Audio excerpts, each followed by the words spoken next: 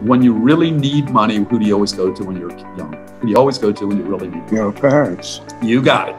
$125,000 from dad, bought the club.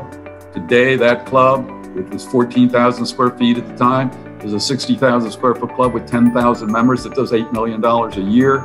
And it's the linchpin of an 85 club chain. And so what's the moral? An oak tree ain't nothing but an acorn that stood its ground. And I cannot tell you how many times, you talk about a warrior mentality, how many times, one, we've come to a fork in the road. Should I do Planet Fitness? Should I not do Planet Fitness? Should we do this? Should we do that?